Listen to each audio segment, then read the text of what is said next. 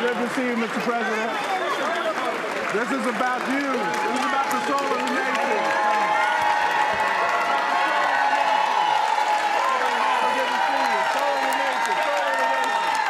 Listen, you see Barbara Lee right here. You see Barbara Lee.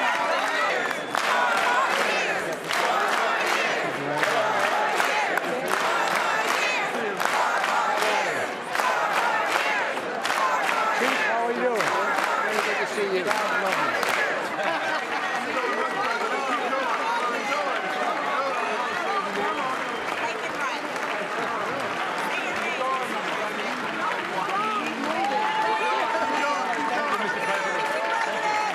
So does this.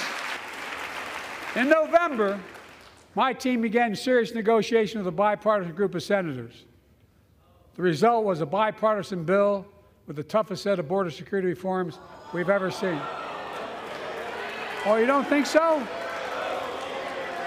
Oh, you don't like that bill, huh? That conservatives got together and said it was a good bill? I'll be darned. That's amazing.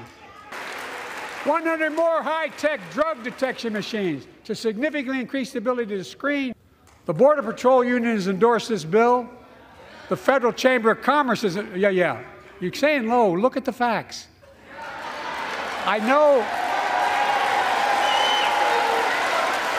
you know how to read.